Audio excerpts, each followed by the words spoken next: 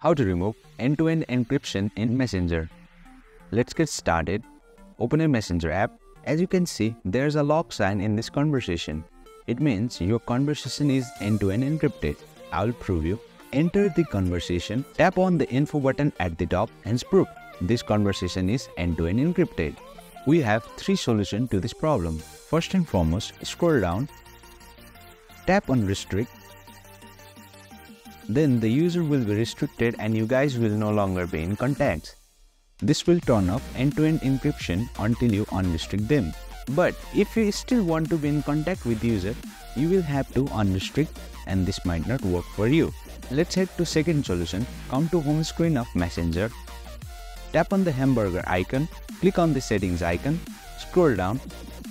Under preferences, enter privacy and safety section. Right here, under security, you can see end-to-end encrypted chats. Click on it. Tap on security alerts. Make sure your security alerts is turned off so that you won't be notified when security key changes. But it still may not solve your problem since you are the one that disabled end-to-end encryption from your side, but not your friend with whom you started end-to-end encrypted chat.